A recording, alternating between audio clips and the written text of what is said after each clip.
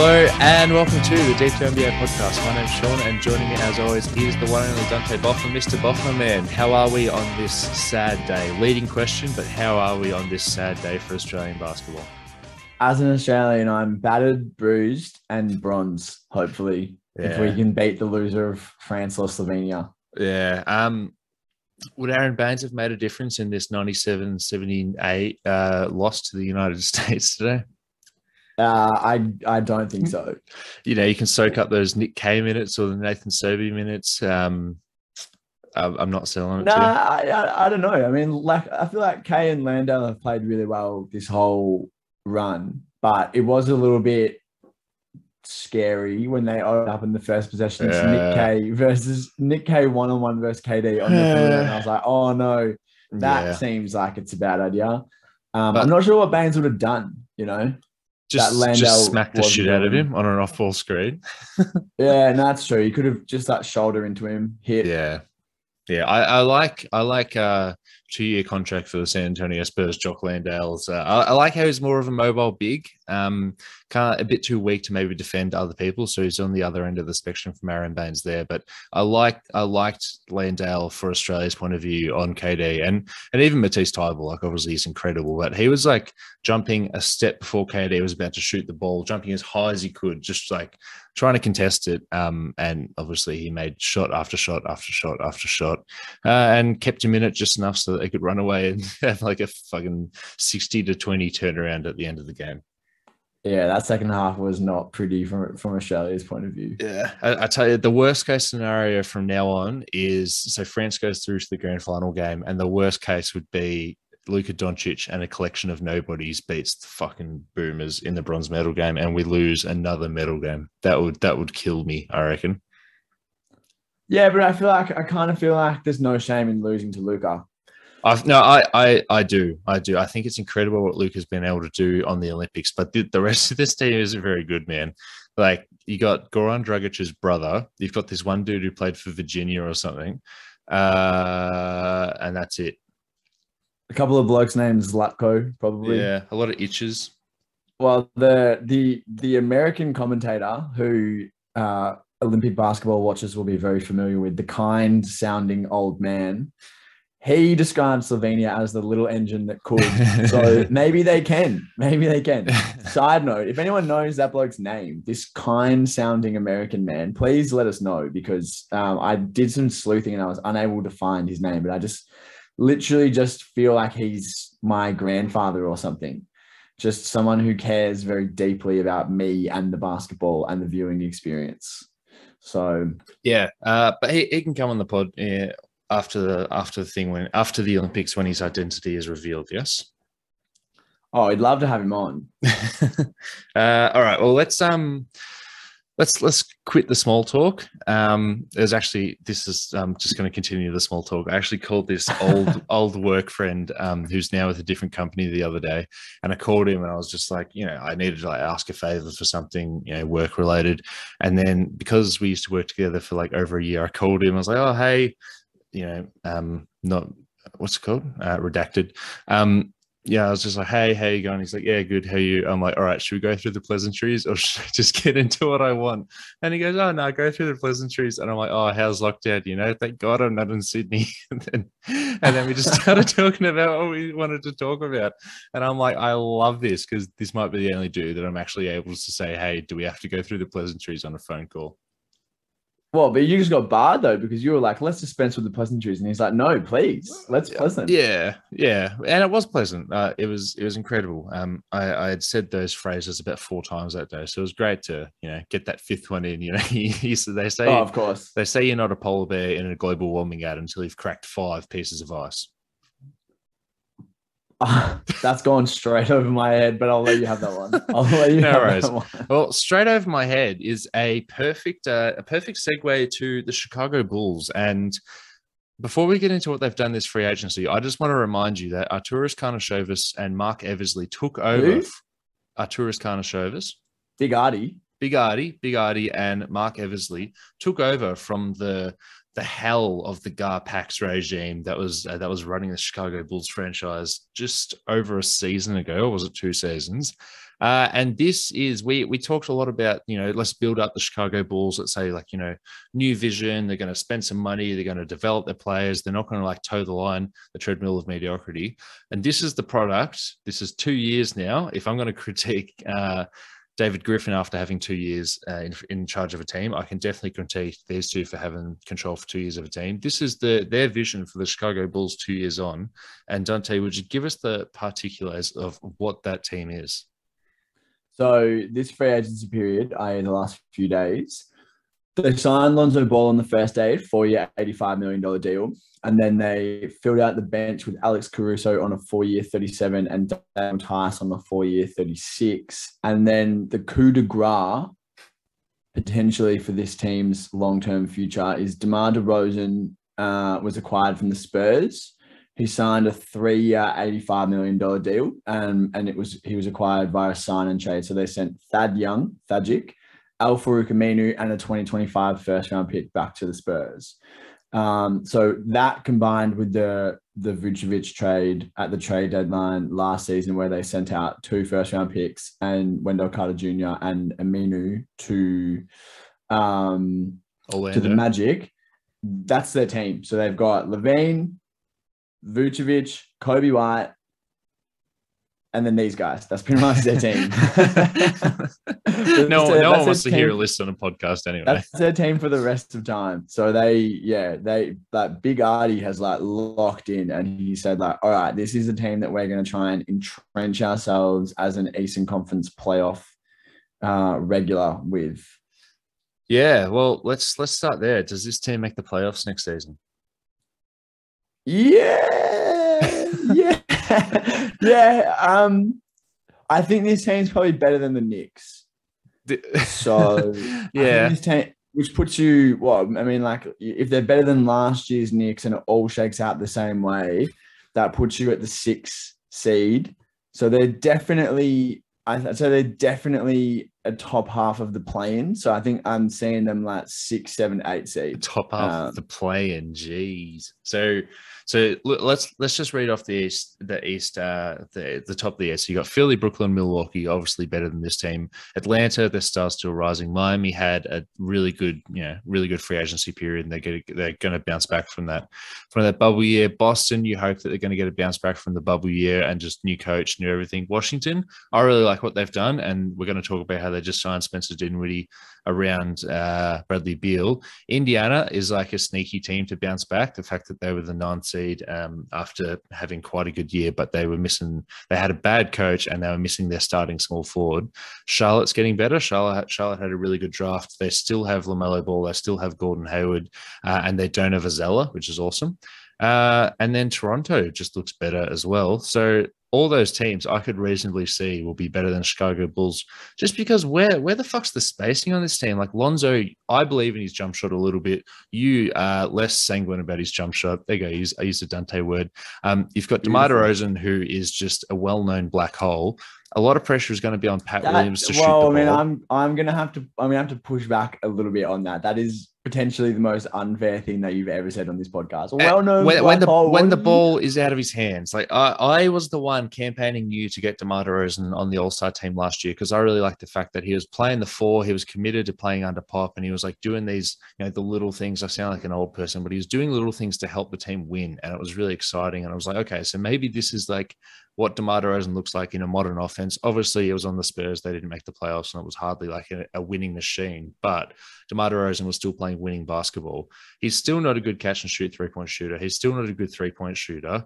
Everything he does from behind the arc is in a small sample size, even in those years where he just has like a little jump up, and it's like, oh, look at this.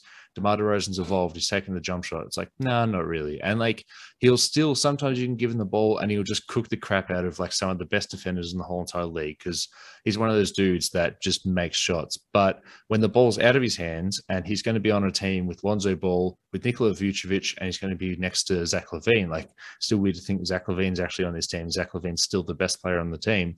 You want the ball in those guys' hands, because I think better things happen when it's in those guys' hands, and other people are more likely to get a pass in a favorable position when it's in their hands.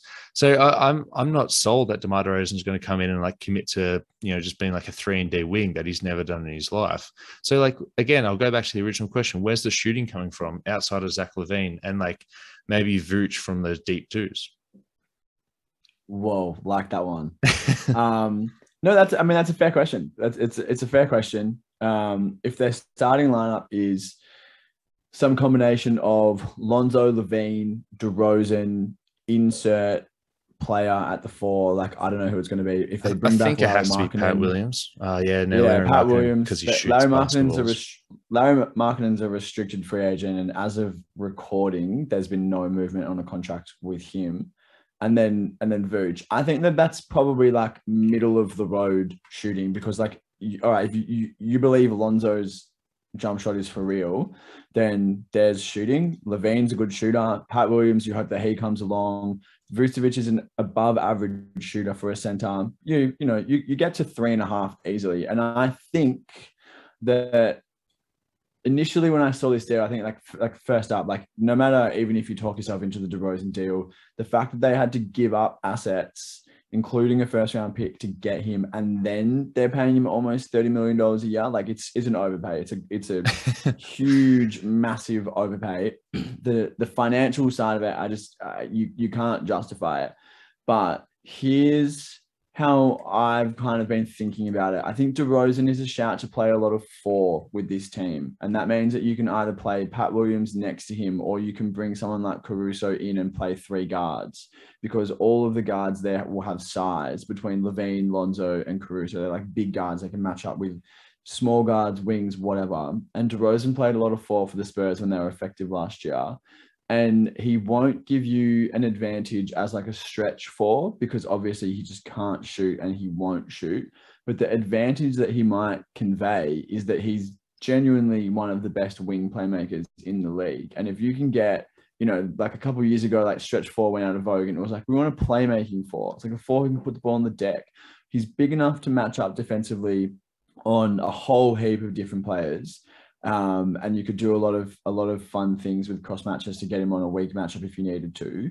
And I think offensively, like it's going to require some creative coaching to be sure, but he has a skill set as a big scoring playmaking wing that you could use. And I think Billy Donovan, maybe he's not everyone's idea of a master tactician, but he was playing with 3 guards in Oklahoma City with Paul Schroeder and SGA. That worked really well, and took a team that everyone thought was going to tank to the playoffs. So he deserves some benefit of the doubt. That's the positive. But spin. is Chris Paul is Zach LaVine the Chris Paul in that situation? Well, I mean, if you're in Chicago, you're saying Zach LaVine was an all-star and Zach LaVine is going to get better next year because he's only 25 or 26 or whatever it is. Whether that's true or not, organizationally, you have Zach LaVine and you're about to sign him to a max contract. You can't not be thinking that way. You know? So that's the logic you have to follow, whether it's true or not.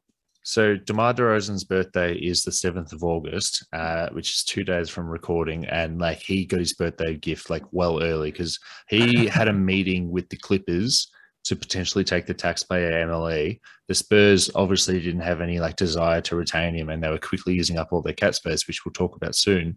And who the fuck were the Bulls betting against? If the Bulls were just all right, instead of giving you 28 mil a year, we'll give you 20 mil a year.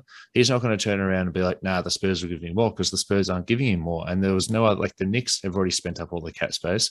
They spent their last $8 million on Kemba Walker today. The only other cap space teams would be Detroit, maybe, and OKC, and neither of them are going to sign DeMar DeRozan. So there was no leverage here whatsoever, apart from the fact that his birthday's soon, and now he's getting paid $28 million. And let's say you're Arturas Karnisovas, and you're okay, well, let's do this because we have to do it because we want to retain Zach LaVine. We think he is a top 5 player in this league. We have to do everything to make him want to stay. There was a report a day before free agency where he said that he wants, quote, respect, unquote, in contract negotiations. He hasn't signed an extension yet. And even if he does sign an extension, I don't know how much I would love that extension as well. And for a dude who was he an all-star this year and not all NBA yet. Yeah, or he's an East All-Star, and it's possible that that's all that he ever amounts to. You could again take the positive view and say that he has You don't improved. have to, Dante. No, but well, I mean, like, but don't you though? As even taking it back, if you're Big Artie and you're taking it back to the trade deadline like last season, like don't even then don't you have to kind of take the positive view because you traded away Jimmy Butler for a package of players that like hasn't really panned out except maybe for this one dude who's playing really fucking well and like he was a deserving East All-Star. Like, you know, he wouldn't have made it in the West, but like he did deserve to be one of the 12 best in the East. That's fair. So what's the option? Because you can't just tear it down and trade him because you're not going to get value for him because the list of teams that could possibly take him off your ends is really small, and there's other people who are on the market who are gonna, you know, like there's a Beal on the market. You know, people are gonna say like, can we get Beal? We're not gonna use up all of our powder on Levine. So there's only going to be a couple of teams that would be offering you, and they wouldn't be offering you the Beal haul. They're not going to say, here's like a premium blue chip prospect and 3 first-round picks plus salary. Like, it's not happening. So your options then is either to continue being a mid-level team, and they were a bad mid-level team. They were the 11 seed last year. Tear it down and trade Levine for like effectively not value, which is not an option after, you know, like years of being bad. Well, I'm not even saying Levine. There is a middle ground, and they are on the middle ground. When they traded for Vooch, they gave up those 2 picks. Now, that one of those picks, even after they traded for an All-Star and Vucevic and an East All-Star, they gave up the 8th overall pick. Say what you will about Mo Wagner, like still drafting someone at 8 is still like good. You get a player who's top 10 in that draft. So if they just not traded for Vooch in the first place, then all of a sudden they go in, they've got Kobe White, Pat Williams, Zach LaVine is older, but still growing, averages 27 points a game. And then you get one more piece to surround there. And then maybe you can go from there, whether that be blow it up and trade Zach LaVine for pennies on the dollar, or maybe just like push all your chips in and trade for someone better than Nick Vucevic. And like this is doubling, then tripling down on the window of Levine and Vooch. And they didn't make the playoffs last year because, Zach LaVine was in the health and safety protocols for like 11 days. And they were like 1-9 without him. There was some like horrible record as soon as he sat. He didn't actually have COVID. He was just close contact, like them's be the rules. And it's like, now this is more treadmill-y than if they had done nothing. Do you agree? No, not necessarily, because I just feel like they're closer to the top now than they were before when they were like fully in the middle with no real discernible way of going either way. Because if you like the assets that they had were not assets that would incentivize you to do a full tear down and like rebuild. And if they didn't do the Vucevic trade, then like what other piece are they getting? How are they getting that other piece? And who are they trading for that other piece? Because you just draft them and hope that you draft right. Yeah, but what was their pick was going to be 8 this year. The pick that conveyed to Orlando. Like you just hope that you draft right. Like, well, what if you don't? Or what if it's 8 and it's a 5-player draft? Or what? Like, you know, you get a chance to bring in a center who's a 2-time All-Star. I'd be more lenient on their finish last season and say like Levine was in protocol, but also like you're bringing in an All-Star who has like 20 games to play with the franchise. You're doing it in the middle of a compressed season. There's no practice time. Like, let's just be gentle and say that's a difficult situation to adapt to, and that with a full off season, they'll be better. They'll come out knowing how to play together. And I think this team, could be 6, 7, 8, because I think bringing in a big guard in Lonzo and a big guard in Caruso means that you have some flexibility in terms of downsizing elsewhere, and that could really suit DeRozan at the 4 in specific situations. Like I said before, it's going to take some creative coaching to get the most out of him because he does pose so many problems. He's kind of like what we were talking about with Westbrook the other day, where he has heaps of strengths and you're like, wow, this guy's really good at this, but he has some really big problems that you need to solve for every time he's on the court. And unfortunately, the only way around that is creative coaching and putting everyone in the right position.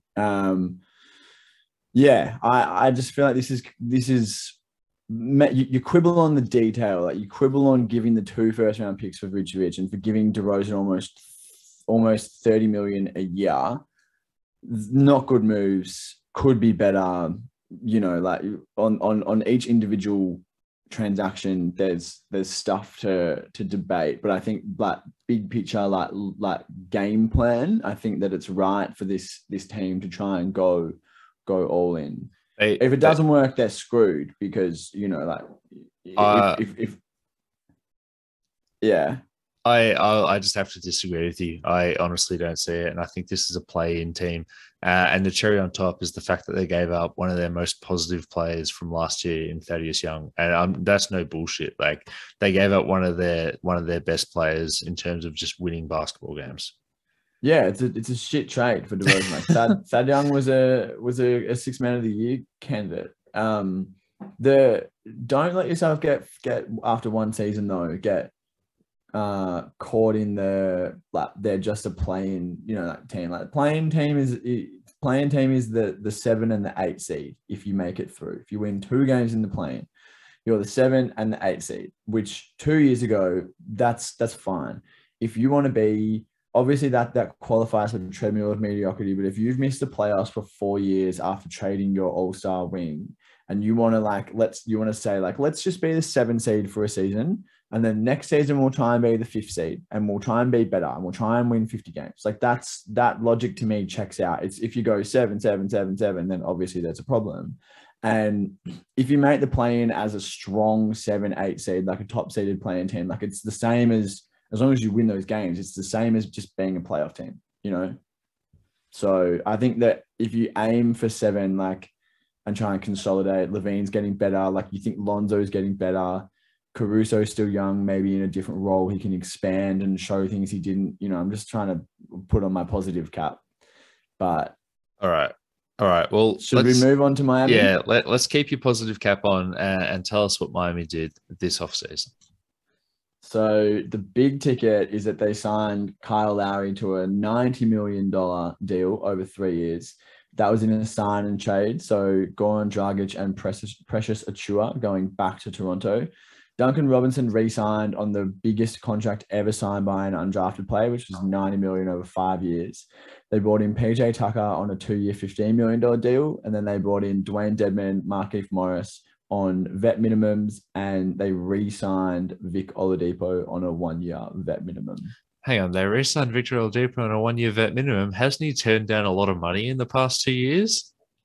Whoa, that's so funny that you asked that, Sean, because last season, Houston offered him a $45 million deal over 2 years. And the season before, he turned down $112 million over 4 years from the Indiana Pacers. This is some 6D chess. All I have to say is that this cunt has got it so fucking wrong. He has got it so wrong. He's got it more wrong than anyone I've ever seen. You know, when you go on YouTube, now I'm speaking to the listeners here, not Dante, because he doesn't go on YouTube, and you'll pop up with like investment advice just from some random dude with like a really tight fade, and he's wearing a suit with a bow tie, and he's like, invest in this stock and you'll be rich.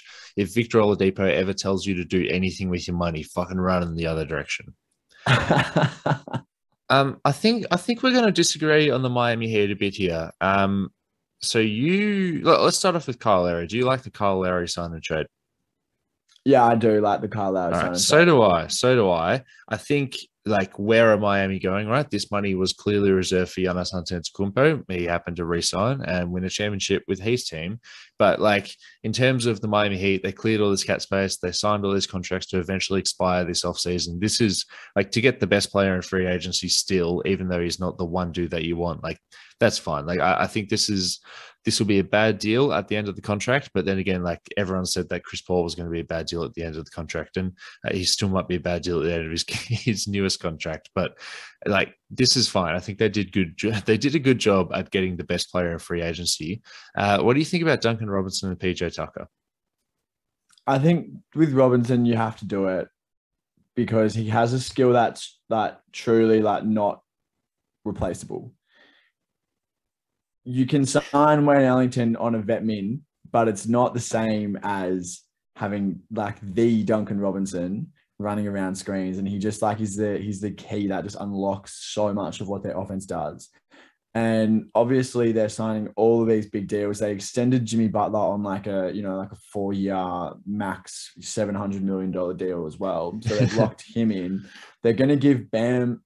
Have they already given Bam? If they haven't, they're going to. No, they have. They did last off season, because remember how Bam could have waited a bit. And he's got the same agent as Giannis, and he said, "Oh, you know what? Maybe I'm hearing things. I might just try and get my money now instead of just being thrown aside for Kawhi Leonard, for example, the following offseason." Yeah, so they're clearly prepared to go right up to the tax apron, which is like the maximum amount of money that a team possibly can pay. Like you don't get any more than that. It'll push them right up against it. But they actually are at the hard cap, so they had to I can't remember who, but they had to Kendrick Nunn. They had to pull back on their qualifying offer, because if Kendrick Nunn had just signed his qualifying offer, they would legally not be able to do it. So everyone from here on out is all on a minimum contract. Yeah, and I mean they've shown an ability before to kind of like disentangle themselves from messy cap situations, so they'll be able to do it again. But I am quite bullish on like a Lowry, Robinson, Hero, Butler, Bam, and role players vibe. And I think that Hero has a little bit of like third year Jason Tatum potential. Not to be, I don't think he'll be that good, but you know, the career arc through their first 2 years is almost identical in that they were like good but not great as rookies, and then they really just like ascended in their postseason.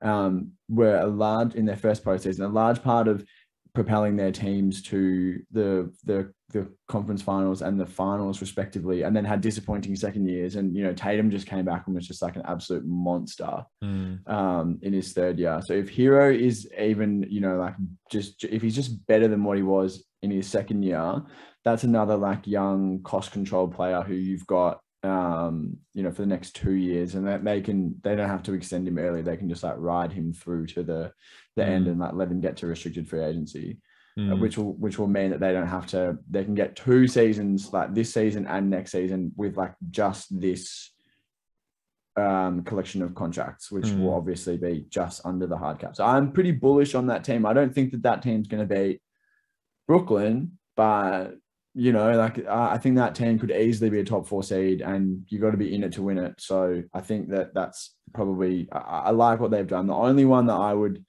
quibble with is PJ Tucker. I just like, what? Like I've seen PJ Tucker in the playoffs, you know, a month ago, and he was genuinely doing nothing. And people were like, yeah, he defended Durant in the conference. And I was like, yeah, did you fucking watch it? He defended Durant the game when Durant had the best fucking postseason game anyone's ever seen. Outside of the Golden State Warriors. Yeah, question that. Yeah, I just feel like he's lost 2 steps. So he's very, very slow and limited in his matchup flexibility. And you had the call, you know, like ages ago about even his corner jump shot. He pulls his arm back like he's a fucking trebuchet and just like launches it, because he just looks like he doesn't have the strength to get it. This bloke is like a walking 1.8 points per game average. And you're giving him It's me at Coburg, a walking 1.8.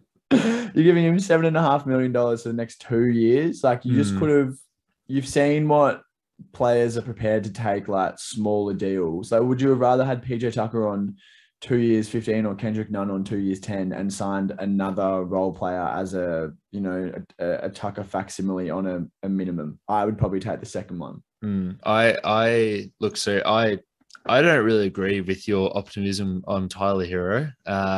He's got real Logan Paul vibes to me, and I'm really just not a fan. I actually like Tyler Hero as a trade piece for this team, because now they've got matching salaries to send out the wazoo. So if you want to send a salary plus Tyler Hero and someone else falls in love with it, then I love that for the Miami Heat. But yeah, I don't mind the PJ Tucker contract. I also know that for the last 5 years, he's just been bitching in Houston saying he wants to get more money. And I also love the fact that he went to Miami because they offered him $5 million more than the Milwaukee Bucks. This is the same Bucks who said that, hey, Giannis, we're ready to commit to paying the tax to get you to win a team. Imagine if the Bucks still had Malcolm Brogdon, but then they go out and they try and sign Bogdan Bogdanovic. Obviously, some stuff went down there, but then they go out and they pay for Drew Holiday. They pay the price it is. They win a title. They said, look, Giannis, we're here. All the fucking creepy little dudes who get the trophy before the players who actually got it. And they're like, look, we're here. We're committed to Milwaukee. We're committed to the Bucks. We're here. We're here to win.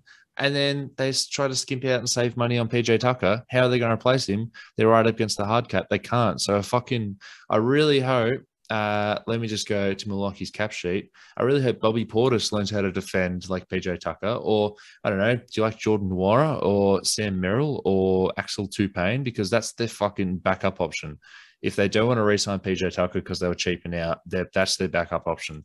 Guys that are still on their roster and minimums, and you're not going to get anyone. You might not like PJ Tucker, but compared to someone on the minimum, he's worlds better. And fuck you, fucking Milwaukee for I pronounce their name wrong all the time, but fuck you, fuck the Buck, man. This is really fucking annoying. Fuck the Buck. And good, like, yeah, maybe it's a bit much for PJ Tucker this late in his career, but for fuck's sakes, at least they paid him, and at least the Heat are sitting there like, you know what? We didn't get Giannis, but let's just try and win. Like you said, get in the competition, get in the top four. Maybe something magical happens and maybe there's another pandemic. And just because Jimmy Butler's on your team, you're going to make it all the way to the finals. But they fucking paid PJ because they want to win games, and the fucking Bucks didn't. It's so frustrating, and it's going to get underreported and it's going to get under talked about it because now they've won the title. They're done. Like they could just go out in the first round for the next 4 years of Giannis's contract because he's locked up. There's no pressure from Giannis for them to keep winning. And it might be toxic that LeBron and Kawhi and all these dudes to get those 1+1 deals and Kevin Durant, but you do it so you don't get fucking stagnant owners who are like, oh, maybe we don't have to pay the tax, or maybe we don't have to pay a little bit more money. And fuck the Bucks. This is such a sour taste after winning a title. And it's, fuck me, man. I'm annoyed. This podcast is getting a little E next to its name. Yeah, definite E, but I can get behind fuck the Buck. That's just a personal thing for me. Why, Dante? I don't want to talk about it. There's steam. There's steam on my camera. Are you seeing that? Yeah, you're hated. You're hated. Anyway, Victor Oladipo is good value for fucking peanuts, isn't it? Yeah, well, the Bucks should have ponied up. I don't like or it. Deered up. Deered up. Well, anyway. I don't like the Tucker signing for the Heat just because I feel like it's rich and there's better options. But yes, you win a title and a role player comes up for the thing and you've made all these promises like we're gonna fucking commit. Like, all right, I get it. I get the negative energy here. Let's move on to the Lakers. Imagine if the Bucks had Malcolm Brogdon. Imagine if the Bucks kept Brogdon. That should be like the Deep Two, like the D2 podcast, the D2 NBA podcast. Like, and then it's like the subheading is like, imagine if the Bucks kept Brogdon. All right, so we talked about the Lakers. Obviously, they shook the foundations of the NBA with the blockbuster trade on Drat. A trader for Russell Westbrook. Down. Hey, did they get a former MVP and All NBA player? Oh, you fucking know they did. You fucking know they did. We were over the moon when we first heard that the NBA was going to be televised on Australian free-to-air TV in the 2019-20 season. It didn't exactly go swimmingly with the nasty cough halting the season and games getting cancelled left, right, and centre, but it was a huge step and an exciting one for basketball fans all across the country. Better yet, it wasn't a commercial channel cashing in on some basketball nerds like us. It was SBS, one of our public broadcasters. Unfortunately, the NBA wasn't the only thing SBS was pushing last season. They also ran advertisements from Sportsbet, Ladbrokes, Bet365, BetEasy, and Neds, some of the biggest sports betting companies in Australia. In a one-step forwards, two steps backwards move, SBS has dropped the ball here. As a public broadcaster, SBS plays a key role in providing relevant, culturally appropriate health information to local communities. The last thing SBS should be doing is offering a platform for gambling companies during the most financially unstable time in recent memory. This past year, men aged 18 to 24 made up 79% of new gambling account holders, with increased median spending and frequency of bets. This is the last thing we should be spending our money on given the financial uncertainty that comes with the pandemic. During COVID lockdowns, wagering companies spent more money on advertising and incentives to gamble, and it worked. SBS needs to hear from viewers that gambling ad revenue isn't worth the harm it causes. Call on the SBS chair, George Savitas, to put community health ahead of gambling revenue by signing the petition at www.endgamblingads.org.au/get-gambling-off-SBS with hyphens in between. All right. So we talked about it. No one can shoot. What are they going to do? How are they going to fix this? All right. Here's how they've fixed it. Here's how Rob Pelinka and the GM have fixed it. Taylor Horton-Tucker, they bring him back on a 3-year, $32 million deal. They bring in the aforementioned Kendrick Nunn on 2 years, 10. And then they bring in Melo, Trevor Ariza, Wayne Ellington, Dwight Howard, Kent Bazemore, and Malik Monk, all on vet minimums. Malik Monk is less of a vet than the others, so his vet minimum He's more minimum smaller. than vet. Here's my. I'm gonna give like a Cliff Notes rundown of all of the guys that they signed. All right. Can't shoot. Washed. Can't do anything but shoot. Dwight can't shoot. Yeah. Did you see LeBron's tweet today? I did say LeBron needs to shut the fuck up and stop. LeBron, I was looking for it before and I couldn't find it. LeBron tweeted something that He deleted it. I've got it right in front of me. Do you want me to read it out to you? Please read it. So just to preface it, the person who screenshotted this tweet and put it on Reddit is with Belong. So I think it's pretty cute that I think that's just in Australia, that someone from Australia actually tweeted it, that screenshot of the tweet. But quote, keep talking about my squad, our personnel ages and the way they play. We're past our prime in this league, etc. He borrowed a little thing from Marco Sace there. Do me one favor, please. And I mean, please keep that same narrative energy when it begins. That's all I ask. # thank you, crown emoji. Yeah. All right. So Dante, you shut up, bro. Like you literally, what are you talking about? Stop acting like your team, like your personnel decisions are like unimpeachable, that it's terrible that people are saying that a team that's going to rely on Wayne Ellington to be their best shooter is going to potentially struggle. And stop acting like the media is always against you. Before you got injured last season, 30 games into the season, the media was propping you up as the fucking MVP candidate and talking about how good you are and how great you are. Like, come on, bro. Like, stop manufacturing this trite, like, them against us narrative. You're literally the fucking Los Angeles Lakers, you know? Anyway, that's just... I mean, he knows his market. So, you know, there's a million Lakers fans out there who saw that and were like, yeah, Ariza's old, but maybe he knows something about the game of basketball. And I mean, the last time Melo was put in an actual title contention situation, yeah, he got dumped from Houston, but maybe this is the time. Like, maybe his destiny isn't just a middling playoff team like Portland. I mean, like, he was fine on Portland, but Portland don't have title aspirations. Dwight Howard's good. This is the third time over. Kent Bazemore, I was over the moon as a Warriors fan when I saw he signed with someone else. I like Malik Monk. You've written down here, but I like him. I like a fifth-year player getting a vet minimum. That's always a positive sign. But I don't know if he can walk, chew gum, and hit threes when LeBron finds them wide open to him. Like, he's going to get marginally paid in his next contract. The only thing with Malik Monk is that he's played 4 years and he's only had one good shooting season. Oh, no, you missed a joke there. He's played for 5 seasons and he's only had one game. That was 50 points against North Carolina. What part of that is funny? Oh, Mr. Boffer. We both had angry free agency sections, all right, but let's just pretend to laugh. No, I can't take any slander of the Tar Heels. Oh, although he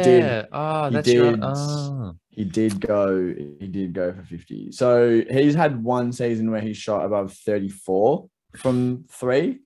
Horton Tucker is another dude like that who, like, in theory, cool, he can shoot, but like functionally, I'm not 100% sure. Wayne Ellington can shoot. It's just that he can't do anything else. So you're putting him on and you're offering, you're creating a chink in your defensive armor, and you're saying like, all right, well, we're going to not be as good defensively. We're not going to be as good on the boards. He can't fucking do anything offensively. He's not a screen setter. He can't dribble. He can't finish inside. So it's all these dudes who have like, you're like, yeah, we need shooting. And then you bring in Ellington and Monk. And Monk's another one who's like very, very limited skill set on both ends of the court. He can do a little bit more off the bounce than Ellington. None. He can really slash and get inside like Horton Tucker, but he can't shoot.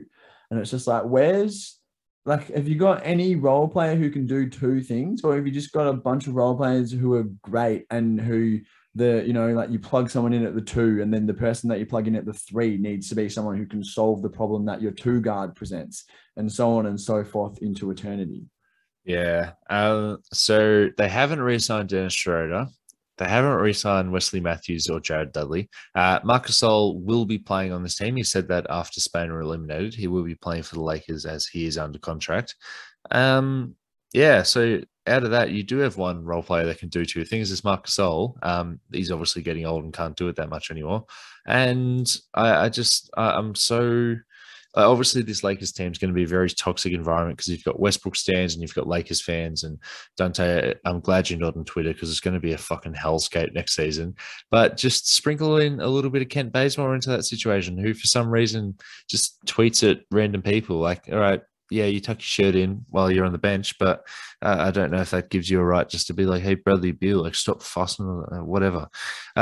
So it's going to be interesting. And over under 0.5 championships for the Los Angeles Lakers while LeBron is still in the league. Under. I think definitely under. I can't see this team competing for a title. I can say they're competing. You tell me this team's a 3 seed, and I'm like, yeah, all right, I believe you 100%. And like we just talked about with Miami, like you're if you're up there, you've got a chance, right? Yeah. But I'm not taking this team against any of the other contenders. Yeah, it's just like next year is going to be harder than this year because you'll have the Warriors will be back maybe by the playoffs. Will they? Yeah, the Warriors are back, mate. Okay. Did you watch Summer League today? Did you watch Moses Moody and Kuminga come in? I did say Kuminga have a teammate wide open for a lob on the fast break, and instead just decide to just go into oncoming traffic. He made the basket, but I was like, oh, like everything they said about this dude is true. You know what they say: results, not process.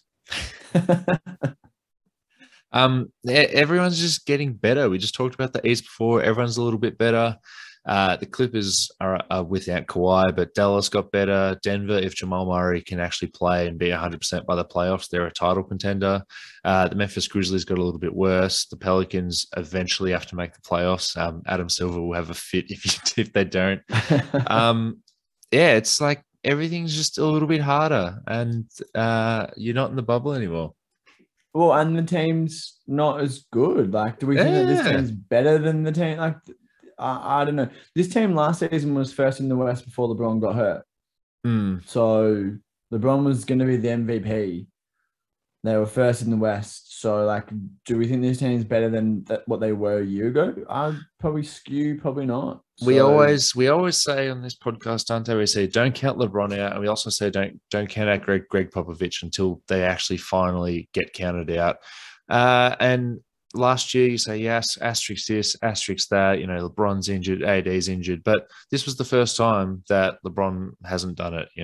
And it was injuries, but it was the first time. We can no longer say that it's unimpeachable 100% LeBron's going to be there all the time. No, I'm not counting him out by any stretch. Just saying that Russell Westbrook's probably not the answer. That's what the comment is. Oh, I agree with you. Yeah. All right, well, let's move on to one of the more interesting teams in the league. I mean, I can't believe you don't want to say anything about this team, but the San Antonio Spurs, maybe I'm too close to the situation because my housemate's a Spurs fan. But what did they do this offseason? They signed Doug McDermott to a 3-year, $42 million deal. Zach Collins, 3 years, 22. They signed Jock Landale, Australian legend, after this incredible run for the bronze medal to a 2-year deal. They just got away with highway freaking robbery for DeMar DeRozan. They got, as we mentioned before, Thad Young, El Farouk Aminu, and a first, which could be a good first. And they drafted Josh Primo. I just think that this is nice that the Spurs are actually doing things. And as I keep saying to friend of the pod, Jackson, the magic number's 34 here, because I was worried that the Spurs were going to be like, okay, let's just draft someone who's like more ready now. Maybe they draft that, who's that Indiana dude, Chris Duarte. Maybe they just like go for it right now, because the magic number is 34, because that's how many wins away Greg Popovich is from the all-time coaching wins leader, right? Behind Don Nelson, hashtag Dub Nation. So I really want this team to be semi-competitive, maybe even sniff the play-in just to get 34. And then is Pop going to retire at the end of the season, or has he got 2 more seasons? And then, then the Spurs will be in this new era where, this new era led by Keldon Johnson, Josh Primo. Josh Primo was projected to go 26 to Denver and end up going 12. I mean, that's a little bit questionable, but Dante, you know all about drafting dudes a little too early. I really like what the Spurs did. They were a horrible shooting team last year. They got Doug McDermott. They got Josh Primo, who, if anything, he can shoot. Hey, Dante, remember that last time someone got overdrafted, and if anything they could do was shoot? It's Cam Johnson. And they also drafted Joe Wiseman in the second round, and you never want to count on a second round pick. I probably just gave up my take right there, but he can really shoot the ball. And just like, if DeRozan walked, I would have been happy. But DeRozan walked. They got Thad Young, who's extremely tradable, and a first in 2025 when Zach LaVine could be wearing another jersey instead of the Chicago Bulls. Well, I think that this team is. I think the Bulls are better than this team. That these guys are worse than the Bulls. I don't even think that it's. I don't even think it's close. So, what, like 35 is like in the West? What, like 10? Probably not 10. Maybe like 11. 30, 11 I'm looking at the standings now. It's hard to see because obviously you had the. This. I'll go. All right. So the 2019-20. Also, spicy cough shortened, far out. The 2018-19. So in 2018-19, the Memphis Grizzlies won 33 games, tied with the Pelicans. So that was Ja's rookie season, yeah. And what seed were they? Oh no, it wasn't Ja. It wasn't Ja's rookie season. So Memphis Grizzlies got 33 wins, and they were 11th in the West, and that's before Ja. So then the Spurs need to be an 11 seed for Pop to get to the big one and overtake Donnie Nelson. So yeah, I mean that's sick. But Doug McDermott's good. Doug McDermott's good. Zach Collins is not going to play because he's going to get injured again. And the fifth name that you mentioned was Joe Wieskamp, who's a second round pick. Wieskamp, fucking learn it. Wieskamp. Shades of Justinian Jessup. Shades of Justinian Jessup, the second coming.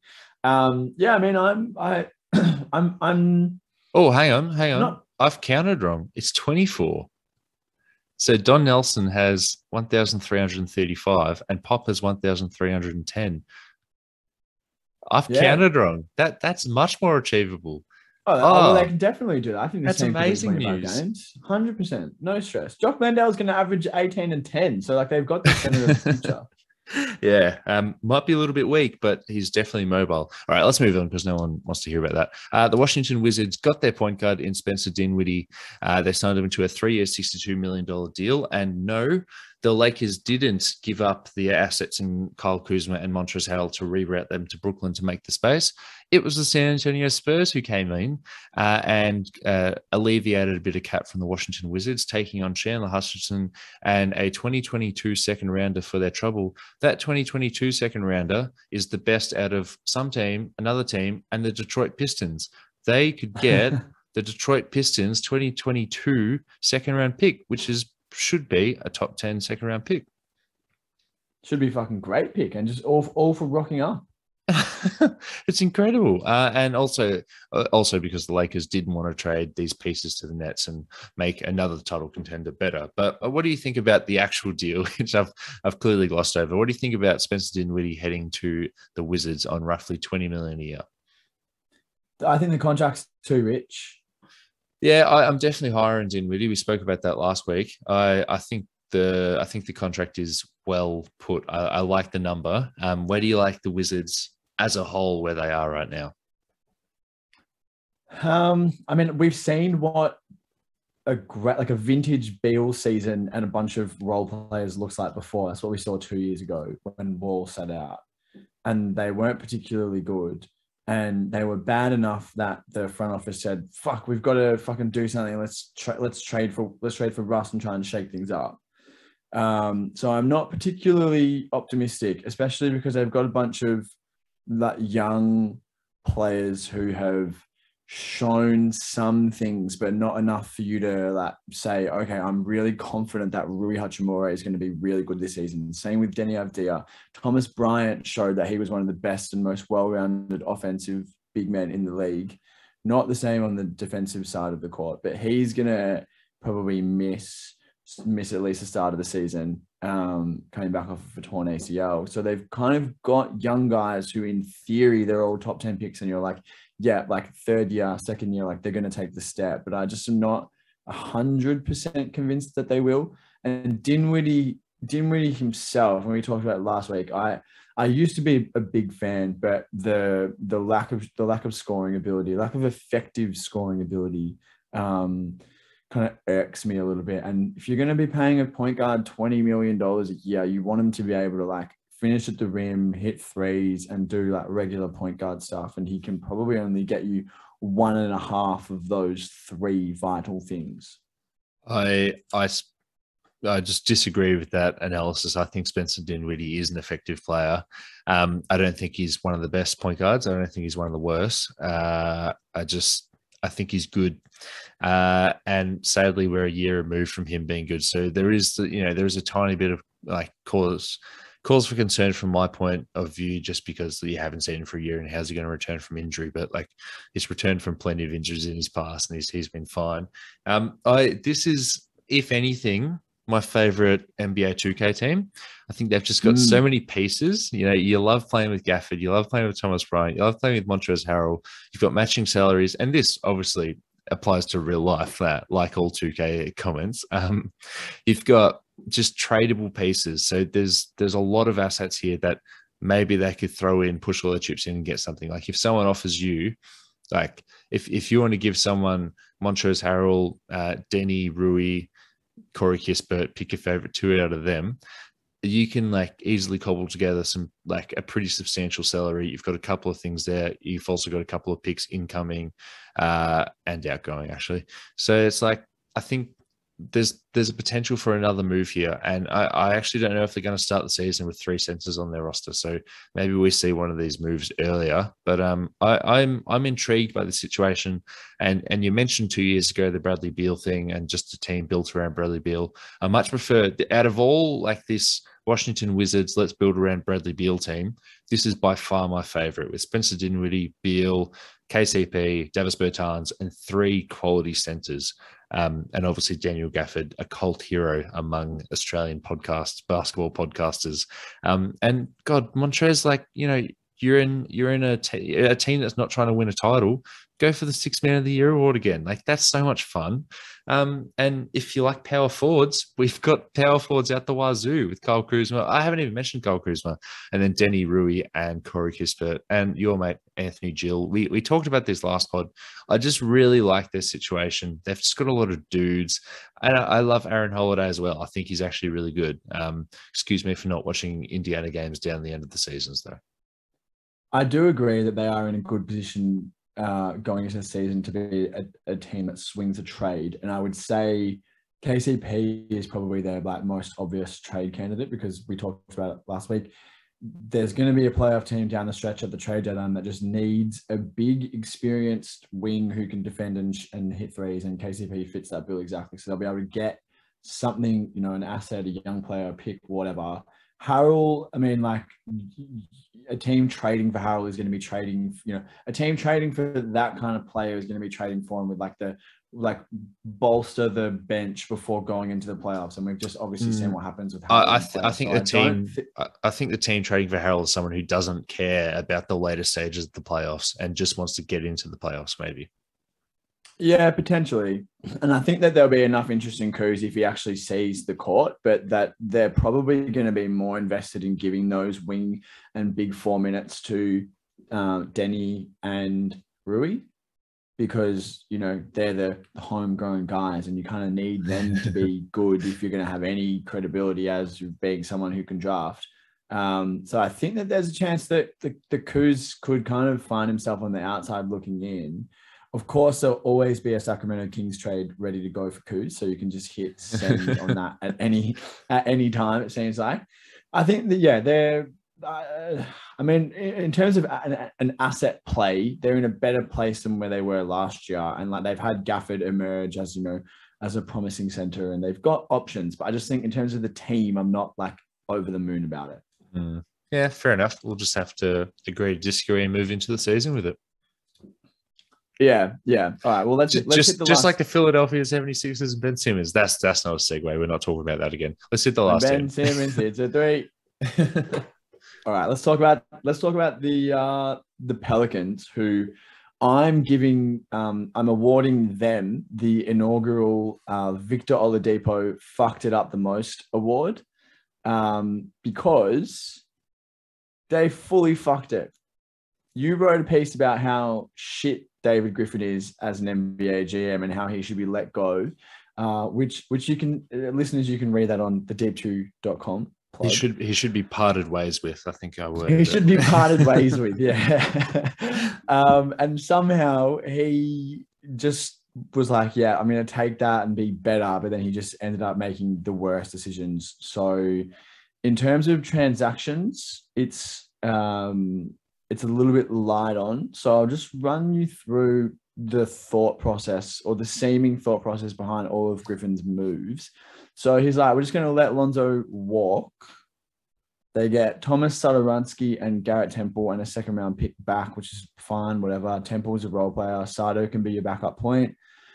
Prior to that, they traded a first round pick along with Bledsoe and Adams to clear space to sign Kyle Lowry, who then, if you listen to the first half an hour of the pod, you may know that Lowry is actually playing for Miami next season.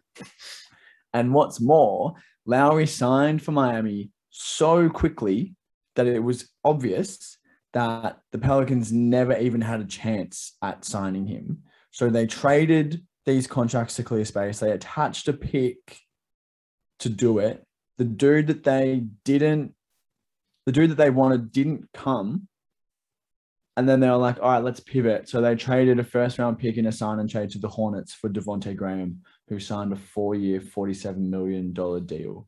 So now their backcourt is Sato and Devontae Graham. And Nikhil Alexander-Walker and Trey Murphy. And they traded 2 first round picks and let Lonzo go so that their backcourt could be Sato and Devontae Graham.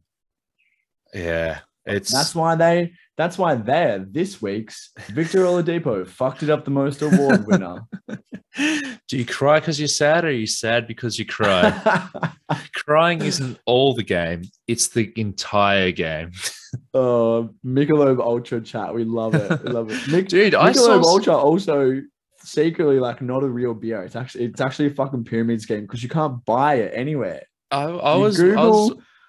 You Google buy Michelob Ultra, and the first beer that comes up is not Michelob Ultra. Not anyway, this again, Dante. That's pretty sus. But I was watching something.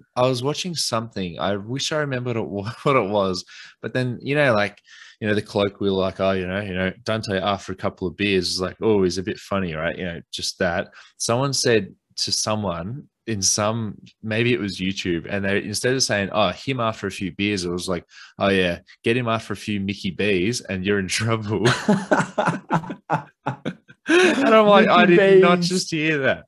Mickey B's. It just wants me to have them even more, but they literally don't import to Australia. Or yeah, as Dante said, they don't exist at all. This is fucking so David Griffin must have the fastest negotiating skills in the West, right? Now that's a pun, because just the minute that free agency opened, he was able to so quickly negotiate a sign and trade with Lonzo Ball to the Chicago Bulls. I was dumbfounded, like, because obviously you're not allowed to talk with teams or agents before actual. Yeah, I think they've got a word for that. Yeah, Starts with tampering. T. Yeah.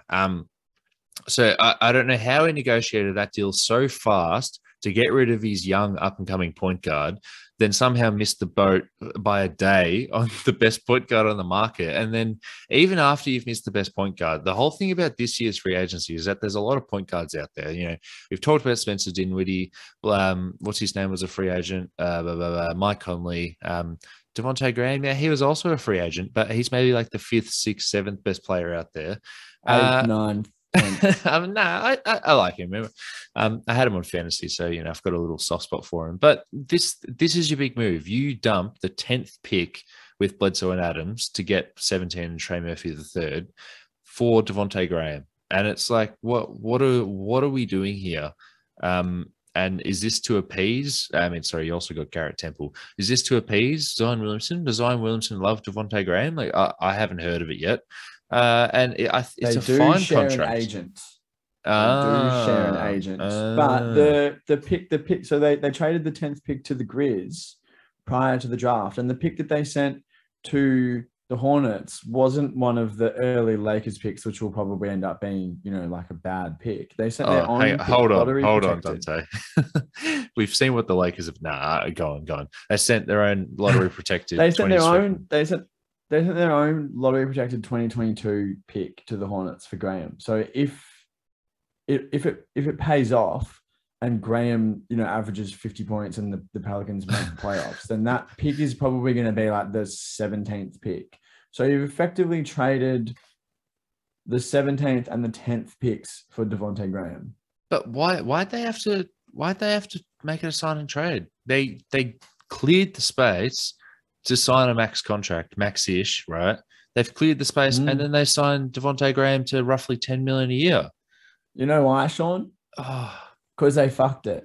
Because they fucked it. Because they fully fucked it. This is so, and I want New Orleans and all these small markets to play well and do good things, but then they do bad things, and it makes me upset. Cough, cough, yeah. Milwaukee Bucks. Yeah, I'm out on Graham as well. You're out on a lot of dudes. Yeah, I'm in my old age. I'm becoming crabby and cynical. No, I'll give you a number for Devontae Graham. Yeah, one of his shooting percentages, and that shooting percentage is 41. And before you say, oh, he's a laser from behind the arc. 41 from 3 is pretty good. That's actually his shooting percentage at the rim. So yeah, call me old fashioned, Sean, but I like my point guards to be able to do anything except shoot threes. Well, like small guards don't age well. And he's 26, so you know he's getting up there. Oh my god, yeah. It's just crazy how poorly the Pelicans have played their hand here. They've pissed away first round picks to open up space for, and I just think the most galling thing must be the fact that Lowry obviously would have T-worded with the Heat and had a conversation about it before free agency opened because he signed that quickly. And it's like, for David Griffin to do all this stuff to open up space for Lowry, who most likely never even thought about going to the Pelicans.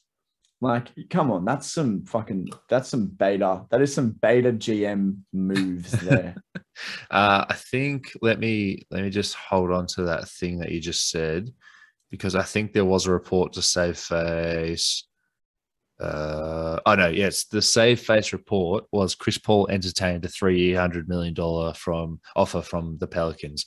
That was the saving face. So you just said Cole Lowry didn't even think about going there.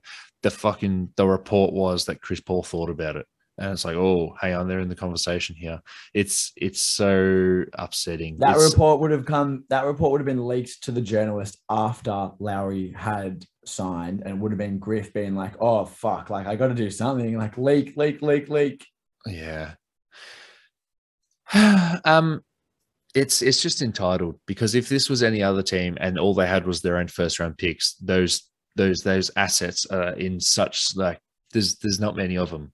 But because there's the Lakers trade, because there was the Milwaukee trade, they've got all these assets. They've got all these first round picks that he can just piss away. And the fucking worst entitled thing about it is that New Orleans could full well make the playoffs next year just because Zion is so good at basketball and I believe in him so much. I mean, they're going to make the playoffs because I believe in him. But there's like they could still do well just because they have good talent, but they just didn't maximize the talent. Yeah, well, I mean, Zion might be looking at this though and thinking like, what a clusterfuck, which means if they do well, he's not going to be like, wow, we made the playoffs. He's going to be like, do I trust this front office to take us to the next level? Potentially not. Fire David Griffin. Fire him. Part ways with him. Part ways with my mans right now. All right. 2 more pieces of news. First one is Steph Curry had a beautiful little puff piece with Marcus Thompson of The Athletic, and I lapped it the fuck up. He had some quotes in there saying like, yep, you know, I love the draft fix. I love the way that we're going with these 2 windows. I think Steph would fucking be pleased with anything. They're going to be paying him at least $53 million a year for 4 years on top of next year's 45, 47 million. But yeah, so Steph Curry came out saying he's fully committed to the Warriors. He's happy being here. He loves all these draft picks. And he says that he really likes seeing that the Golden State Warriors name is out there going after Nicholas Batum or going after Patty Mills. And he goes, sometimes that just happens when you don't sign them. Let's move on from that and talk about Kemba Walker, who has agreed to a buyout with OKC and will join the Knicks on a 2-year deal worth $8 million each. But we don't know the details of how much money Kemba Walker left on the table with the Thunder. But Kemba Walker, after all these years, I've watched that UConn step back about 50 times whenever he becomes a free agent. Finally, he'll be coming to the mecca of basketball. Yeah, and he's is he third on the depth chart behind DeRozan and Emmanuel Quickly? The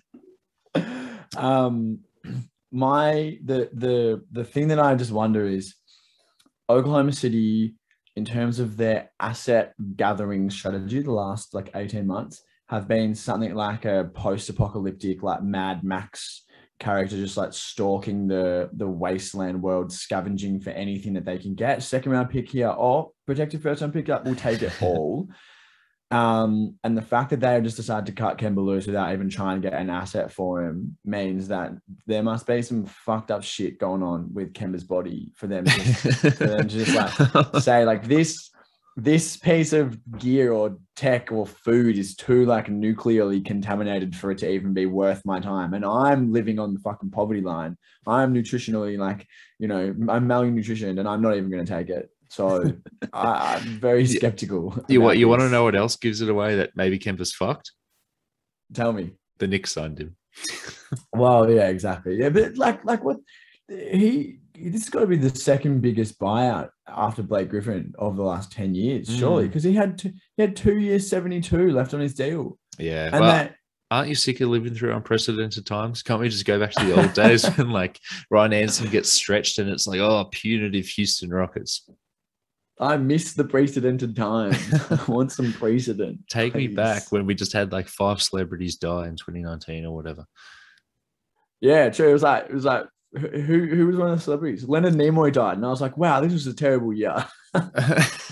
I actually really hate those posts where it's like, oh, David Bowie died. Oh, here's his unreleased album. This is such not a vibe. That really pisses me off. It's like you never knew him. Yeah. Yeah, well, I'm craving. Melbourne's about to go back into a lockdown. Perth had cases. COVID cases confirmed here yesterday. So I'm just like craving those sweet, sweet precedented times. Yeah, no, I could do with some. That's a really sad way to end a pod, but no, it's not, because it's going to get sadder. Because before we go, I wrote an article for our new website, which you may have heard me plug before and on the last episode, and which I'll continue to plug, thedeep2.com. Sean, is it really that simple? It's that simple. Go to your preferred browser and type in thedeep2.com up the top, and you'll go to a secure website. That's right. HTTPS, S for secure, to go to our website. Now, Dante, what's at the top of that website? Geez, put me on the spot here. You wrote it. I just had to check the order. So I wrote a piece basically where I utilized some little known technology which can turn tears into words. And I used all of my tears that I cried over the Phoenix Suns losing in the NBA Finals and turned them into some words, just on a bit of a reflection on my experience of the playoffs, being a Suns fan who never expected the team to really do anything, and more broadly on my experience of being a Suns fan, which, as I'm sure listeners are aware, has been unrewarding, would probably be a good way to put it. So that's up on the website now.